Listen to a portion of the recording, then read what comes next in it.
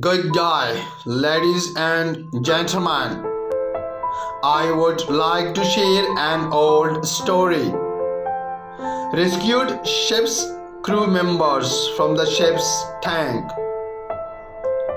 Crew entered to forepeak tank to find leak, which leads to emergency.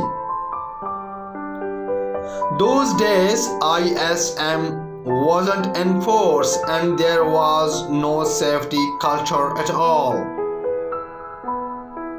At that time, all the practices was unsafe on board vessels.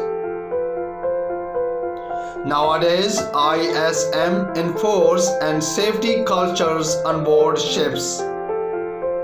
However, continuing seafarer deaths and enclosed spaces, because seafarers often ignoring the basic safety procedures and precautions when entering enclosed spaces. Maintain safety with high values. Stay safe, everyone.